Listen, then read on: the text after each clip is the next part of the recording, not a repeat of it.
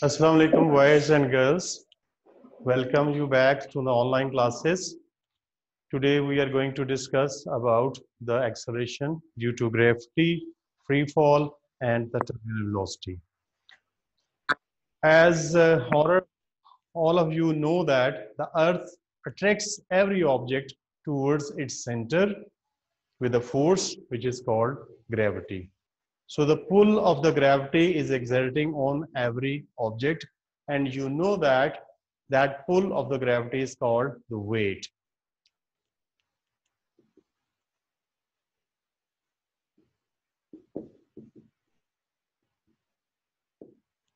You people are familiar with this formula. Weight is equal to m into g, where m stands for the mass of the object and g is force of gravity, or we also call it acceleration due to gravity. Its value is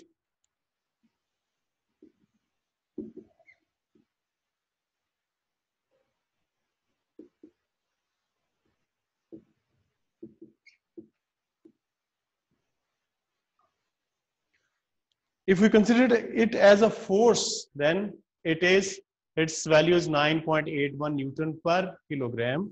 And if you consider it as an acceleration, then its value is 9.81 meter per second square. But in your syllabus, we consider this value to be 10.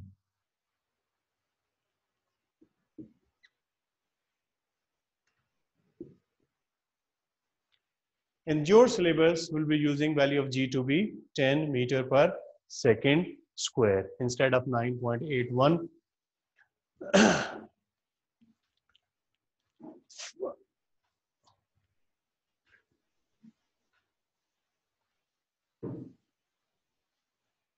When we say free fall, then we consider an object falling without exerting any force in or near the surface of Earth. Near the surface of the Earth means that about within 1 kilometer height from the surface of the Earth. And if an object is falling in air,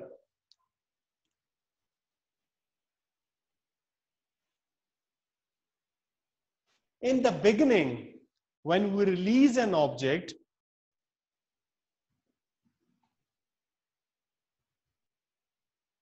its weight is acting downward. Let me use the larger space.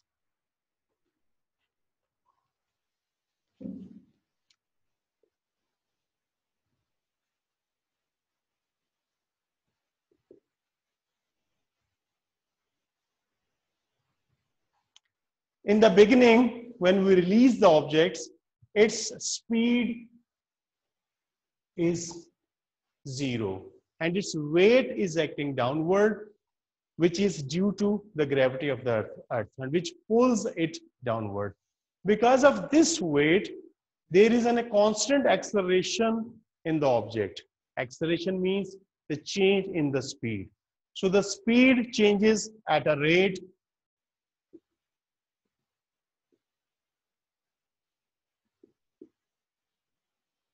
(10 meter per second square) means after every second, the change in the speed will be 10 meter per second.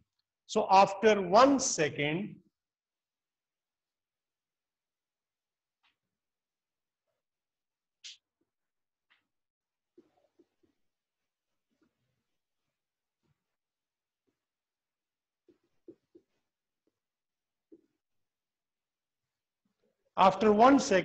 the speed of the object will be 10 meter per second.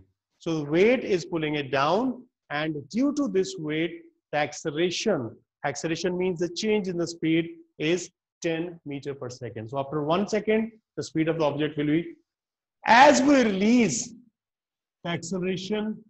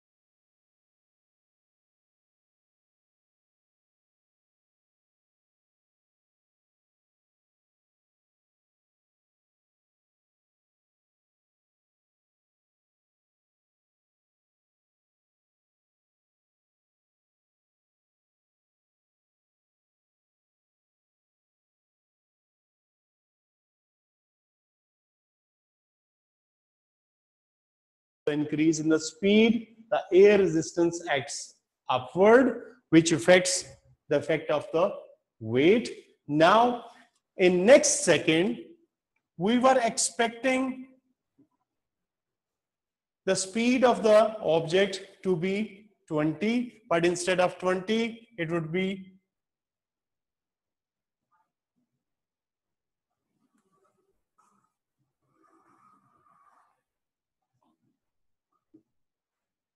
greater than V1, but not equal to 20. So let's suppose it is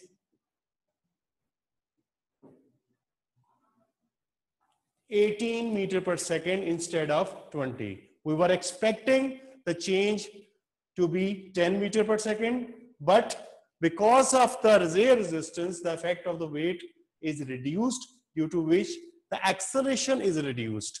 So now I have considered, it is not exact value, I have considered the change as 8 meter per second. In first second, weight was pulling it down, acceleration was 10. Because this acceleration is caused by the weight. After 1 second, the speed has increased from 0 to 10. But when the speed increases, the air resistance is involved, which is acting in upward direction. It affects the action of the weight on the object, due to which in next second, the acceleration would be less as compared to the first second, because the effect of the weight has been reduced. So I have supposed that in next second acceleration is 8. It is not exact value, I have just supposed it. Therefore, the change in the velocity now is 8. So velocity from 10 to 18. Further,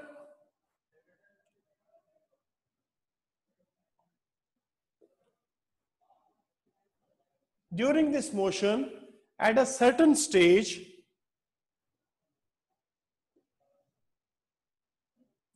due to increase in the speed, the air resistance keeps on increasing. And at a certain stage, the air resistance becomes equal to the weight.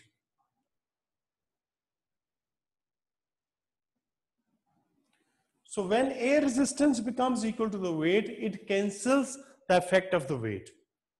So as the acceleration change in the speed was caused by the weight, when the resistance becomes equal to weight, so the weight, effect of weight on the body is cancelled. Now acceleration becomes 0.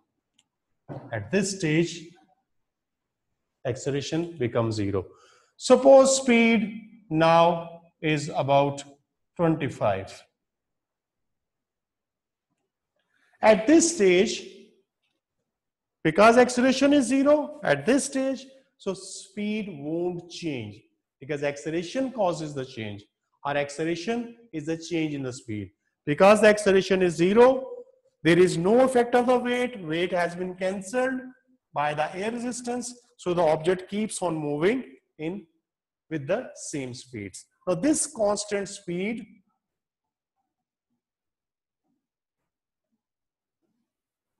or velocity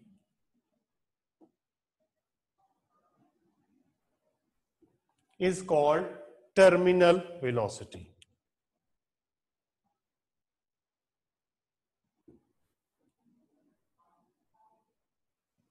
Now object keeps on falling with this velocity, that is called the terminal velocity. So when the object has achieved the terminal velocity, when because of the increase in speed, the resistance becomes equal to the weight, at this stage there will be no acceleration, because the weight, effect of the weight has been cancelled by the resistance. So acceleration was caused by the weight right from the beginning.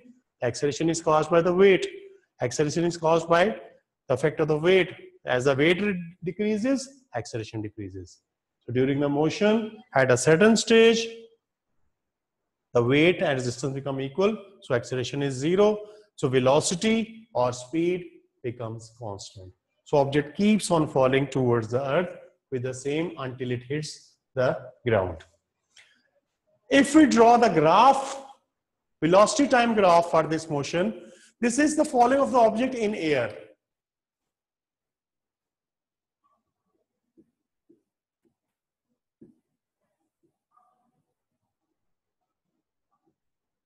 Free fall in air. So that's what happens when the object falls in air. If we draw its graph,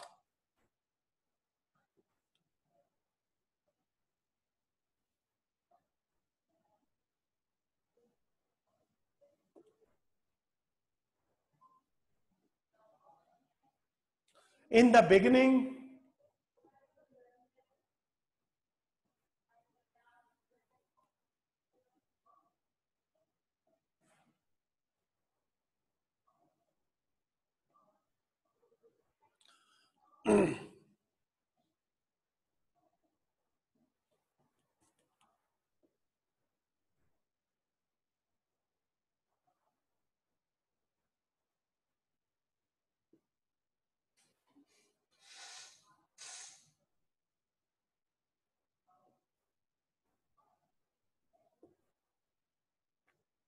so as you can see from the graph in the beginning, the line is almost straight.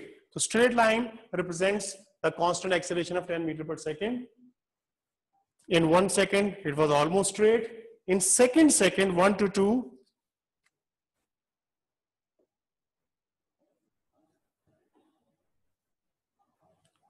in second from 1 to 2, there is a decrease. It is becoming a curve. So there is a decrease in the shape of, there is a decrease in the acceleration as it is shown here. So there, instead of 10, we have an acceleration of 8 meters per second. So decrease is shown by the curve. In third second, that decreases to 0, so that the line becomes horizontal. This horizontal line represents 0 acceleration and constant speed or velocity. As you can see, at this stage, the velocity remains constant. So this part is shown. This part is shown over here after third second. So in the first second, the line is almost straight. The straight line represents 10 meters per second square. In second, it is bending slightly, and finally it becomes a straight line, horizontal line. So the horizontal line is representing the acceleration to be 0 when the resistance, air resistance is equal to the weight, and the speed is constant at this stage. When object hits the ground, its speed immediately becomes 0. So here object hits ground. So when it hits the ground, its speed immediately within no time becomes 0. The final part of the line showing the object hitting the ground.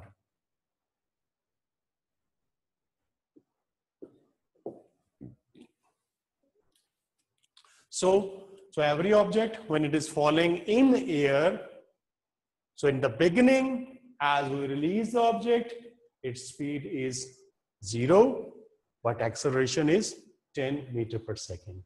And what is bringing it down? Its weight. And the weight is because of the gravity.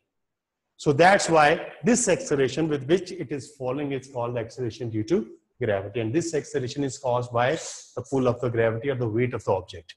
And as I said, in the beginning, start, the velocity is 0, acceleration is 10, right at the beginning. As it falls, its speed increases. In 1 second, the speed becomes 10 meters per second. Because the acceleration is 10, it means the change in the speed will be 10. So speed changes from 0 to 10.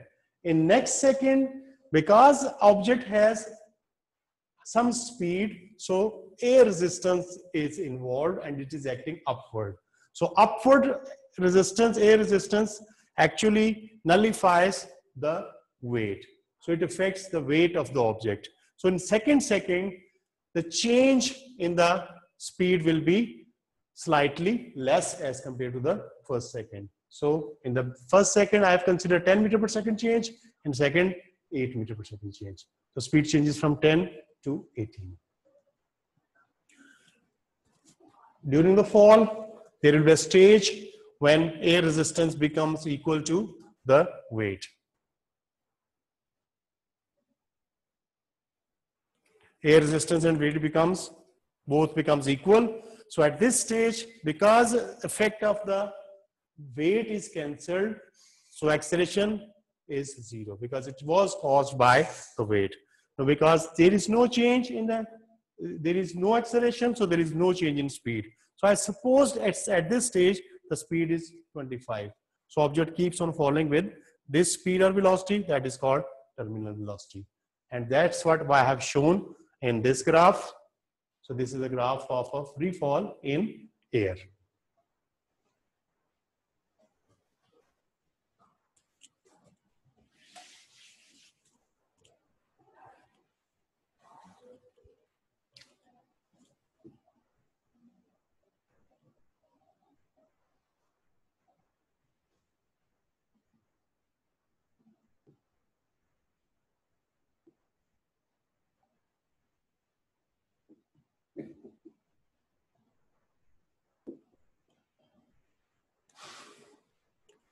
If an object is falling in vacuum, when there is no air,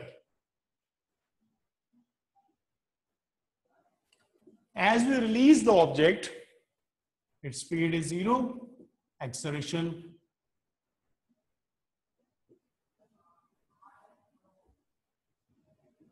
is 10.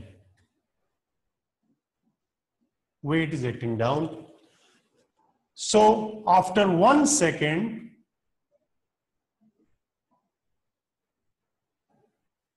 its speed becomes 10 meter per second. And because it's a vacuum means there is no air, so there is no air resistance. In next second, the speed becomes 20 because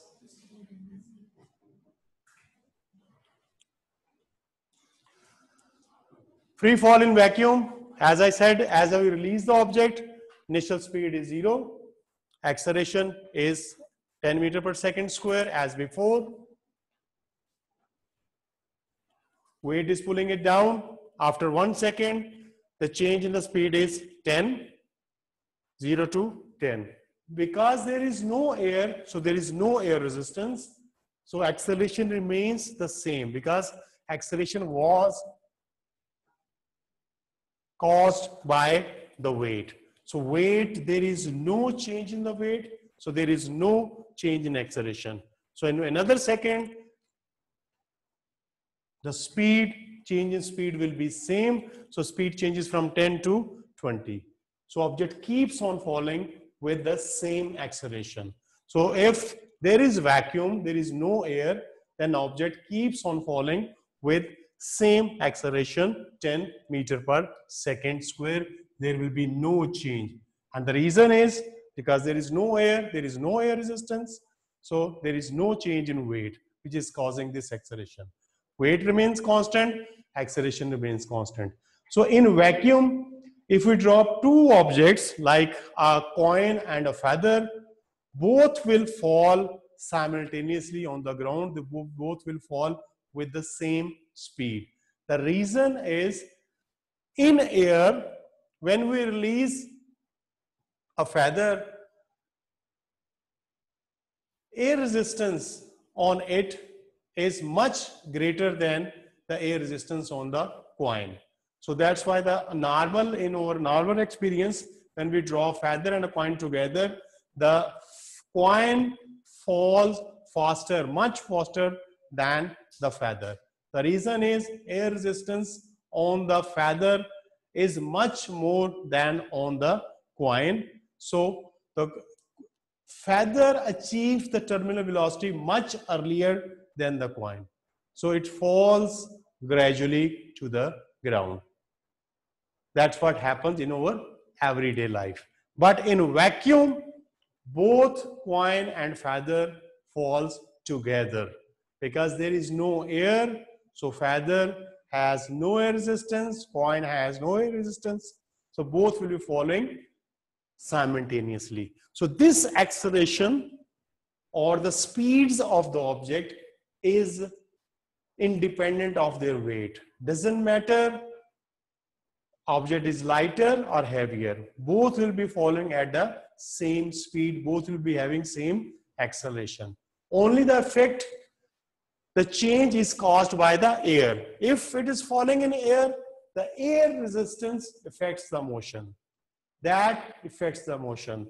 That opposes the motion, air resistance, due to which the feather and the coin has different motions. But in vacuum, as I told you, the weight or size or shape has no effect because the effect was caused by the air. As there is no air in vacuum, so both to fall together. So in vacuum, if we draw the graph, we will get something like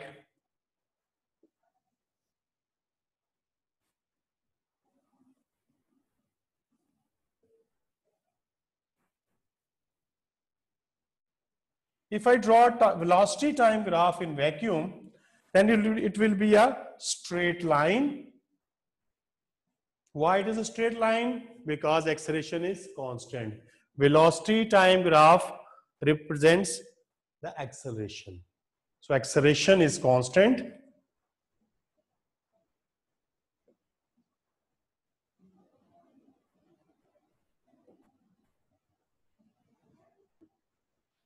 Until object hits the ground. When it hits the ground, its speed decreases to zero. The speed decreases to zero immediately. I hope you understood it. I have given the worksheet. At the end of the lesson, I'll send you a worksheet and that worksheet deal with the graphs of free fall in air or in vacuum. So I hope you will try, inshallah. And if there is any question, you can ask me after a few minutes. This is all from me. Thank you very much.